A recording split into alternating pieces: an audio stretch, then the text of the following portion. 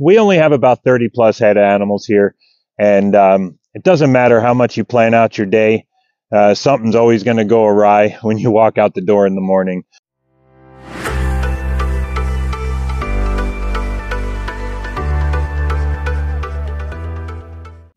Hey everyone, winter's here, and every year we work tirelessly all spring, all summer to get prepped for winter. And every year winter comes and we're not ready. And generally it's because of all the day-to-day anomalies or drama, whatever you want to call it. Any of you homesteaders out there, I'm sure, can relate if you have animals as we do. All right, we're here with the chickens, who don't always cause drama, but recently we lost our oldest hen, who happened to be the lead hen. But yeah, it's a sad day, so it's a little bit of drama for us and a little bit of drama for the chickens. It's never fun to lose a chicken at all. She's been with us for several years. She's almost 8 years. And yeah, she was a good egg layer for the first few years. And we just kind of let her hang out. And she passed in her sleep, so she went peacefully. She ate the night before, everything seemed fine, but yeah, they just come to a certain age when, yeah, it's their time to go, it's their time to go. But yeah, so for the time being, the only drama with the chickens is them figuring out their pecking order. For anybody that owns chickens knows what happens when your lead hen goes away. There's a lot of quarreling and discussing as to who's going to be the boss. So that is happening right now. Along with the fact that we have roosters coming to age, so they're all jockeying for their position, their pecking in the pecking order. Surprisingly enough, our lead hen so far, or in the lead so far, is our bantam, who is the smallest chicken in the bunch. She is still pushing roosters. We will go ahead and clip in some video, and you will see how the small hen manages at feeding time to push the other hens and roosters off of the feed trough so that she can get to her pick of the food. Good puppy. All right, so here's another fun one a lot of you could probably relate to. You walk out the door to go do your chores in the morning, and the dog's got something pinned under your chicken coop, and to your surprise, there's a skunk running about. And that'll throw a wrench in your plans if you got stuff to do, especially chores. Usually you got to throw the dog in the pen and get your chores done, and then get to scrubbing the dog before you can get on to your jobs for the day. So that's always a good fun one. And she doesn't seem to mind the smell of it, but the rest of us definitely do not like the smell of skunk. So yeah, there's always that to deal with. Luckily we were able to get her to move out on her own. We kept the dog separate until that happened. But yeah, that's always a fun one when you got other plans and you got to spend an hour scrubbing a dog or chasing a skunk off without getting yourself sprayed. So anyone that owns horses knows you shouldn't own horses if you have a homestead. But anyway, I'll always joke about that. I love these guys. It is funny, just about daily, these guys will always give you something else. This guy's our little gate breaker, so yeah, these guys are great to have around if you forget to put a latch on the gate or a carabiner on the lock. Our boy Hickory was sad here the last few days, and we thought he might be sick. And we took his temperature and checked everything, and nothing. We couldn't find anything. Turns out that yeah, he was just depressed.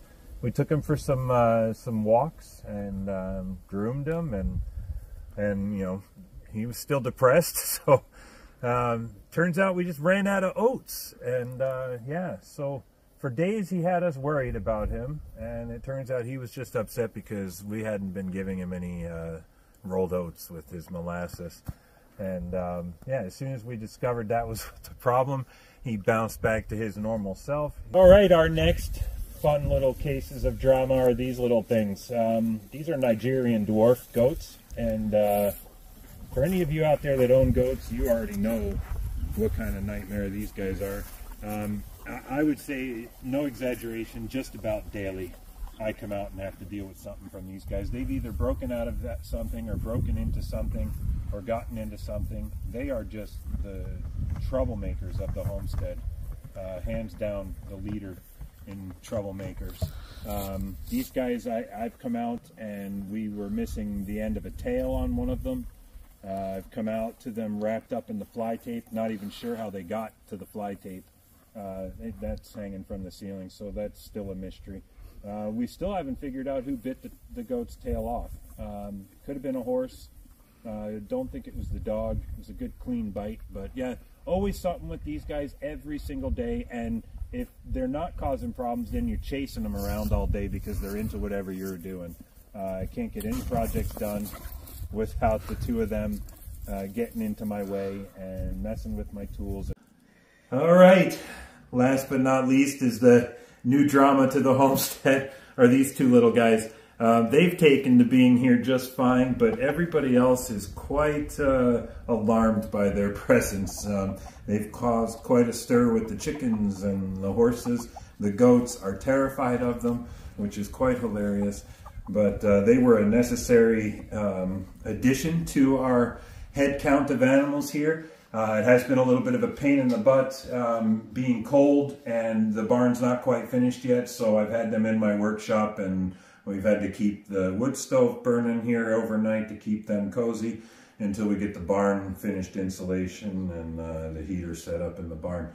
So yeah, that's been quite fun watching these guys terrorize the rest of the animals on the homestead, and everybody getting used to each other. So far the dog and the cats are the only ones that are okay with each other. The horses and goats and chickens are still quite unsure about these guys. So, and additionally with these guys, we ordered two little females from the farm down the road here that was giving them away. And I'm starting to think that this is not a female.